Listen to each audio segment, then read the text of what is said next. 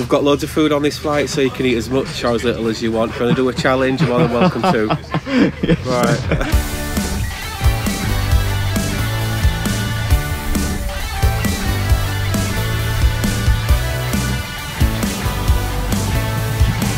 Right. This is base camp for the next few weeks. It's also baking hot here, and I'm wearing this like I'm going to Shaun the Sheep's funeral or something. Let's check in and let the chaos commence. It took me absolutely ages to figure out the boot button is not there. It's kind of like hidden in the brake light.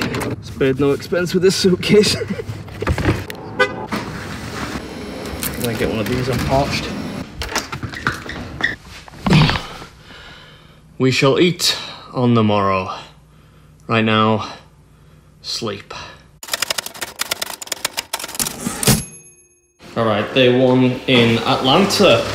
In case you didn't recognize the skyline. A lot of people found it funny that I rented a really small car on the Florida trip. I got a slightly bigger one this time. Alright, so then we're going to a place called the Nook. Or the Nook? Probably the Nook. As in Nook and Cranny. And this was on that show, Man v Food. I'll prove that I'm one macho man. His challenge is gonna be no small potato. Terrible puns. I like this guy. Anyway, who's gonna...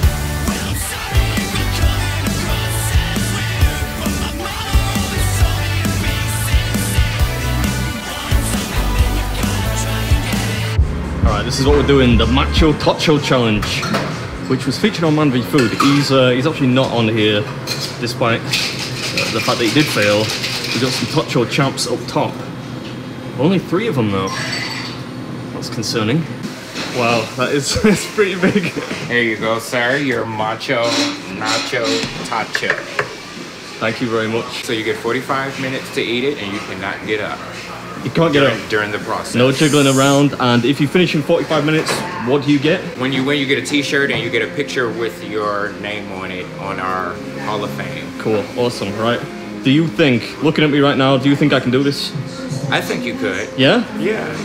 See, I like that, you seem positive. 3, 2, 1. What's up, everybody? Welcome back to another episode, and greetings from Atlanta, Georgia, which is the location I will be traversing with both foot and mouth over the next few weeks. Not foot and mouth like the disease. I'll be exploring and eating, you know, the usual stuff. And today I'm at a place called the Nook, which is somewhere in Atlanta. I don't know where. And I'm taking on their Macho Totcho challenge, which is just a big pile of stuff, pretty much. This is delicious. I'm not going to rush this. This is amazing. Yeah, this thing was unreal. I don't really know how you would describe what kind of dish this is, but suffice to say, it tasted pretty incredible. Thank you. Incredible service too, look at that.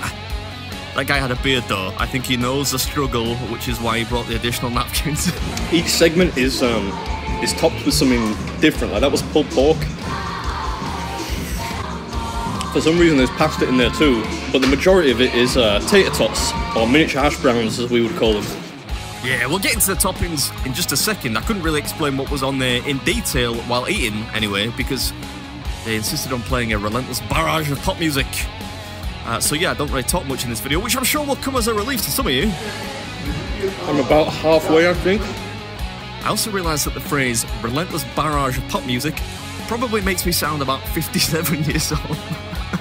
I'm not quite that old, but yeah, anyway, when I say halfway through, I don't mean halfway through the time limit, I mean the food. You actually get a very generous 45 minutes to finish this. It feels like it's never ended. Yeah, I think that's because the grease and or the sodium are starting to hit now. I left the sour cream kind of on purpose because I knew this would get tougher the longer it went, so the sour cream will help with that. Yeah, that sour cream was just what the doctor ordered, if doctors prescribed high-fat dairy products. I could highly recommend this one. It's yummy. Yeah, I mean, it still tasted good, even after 10 minutes. I think because of the variety of constituent ingredients, of which there were, of course, a great many. I need a fizzy drink. I need a fizzy drink. The flavour's killing me now. That was quite the U-turn. Tasted good 3 minutes ago.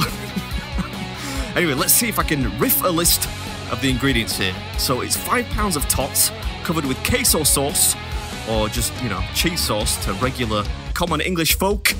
What else? Pulled pork, chicken, blue cheese, bacon, mac and cheese, bean chili, some kind of bean chili, barbecue sauce, jalapeños, and sour cream, of course. But yeah, I mentioned that already. I think they sprinkle some cheese on top too, as if that wasn't enough. Thank you very much, sir. Thank you. You're back up when you're ready. Oh, thank you. You're the best. You got me a backup coke too. Look at that. Backup beverage.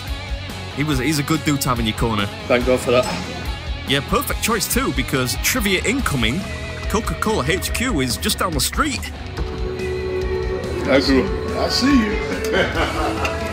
How long do I have? 25 minutes left. Oh, thank God. It's getting rough now.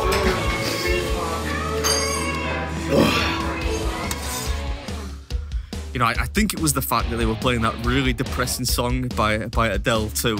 That affected my mojo. It's not good eating music. At the risk of offending Adele fans, I mean no disrespect. My mum actually loves Adele, so if you watch your mum, don't get mad.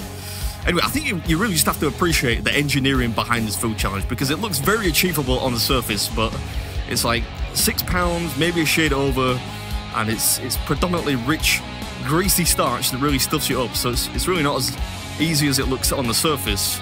And I don't know if I mentioned it already, but if you do finish this inside 45 minutes, of course you get the meal free, you get a spot on the Wall of Fame, and not one but 2 winners t-shirts, which I thought was pretty cool, and some weird little foam drink holder. I actually saw, I don't know how many people have done this. I get the feeling it's more than the 3 people on the Wall of Fame, but I saw Randy Santel try this, and his video had me rolling. I think it takes him like about 40 minutes, which is no surprise because, as I mentioned, it is far tougher than it actually looks. But at the end of his video, he kind of looks off to the side to his cameraman with a bit of a grimace on his face, and he says, you know, I'm just pretending it's hard for the sake of the video. With a bit of a wry smile on his face, which I liked. I like that line. I might have to steal it. It's a good one. And yeah, this is the first, I don't know how many episodes are going to be in this series, but the first one in a series like this is always the hardest for me, I think, because usually I've dieted for like a week coming into it. So I hate using the word diet, but you know, I haven't really eaten much before I get here, so I'm pretty much a husk by the time I'm eating, but we got it done. Hope you enjoyed it. I'll catch you in the next one. That's got to be close enough, right? Right? You finished with 19 minutes left. Oh. Congratulations, how do you feel? I feel good. There was like a lot of salt in that. Oh man, that was some salty shit. Oh, I get 2. You get 2.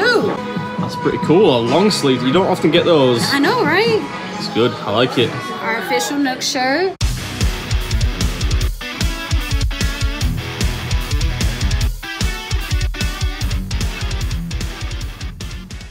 I just thank you for not eating all the food. You weren't greedy at all.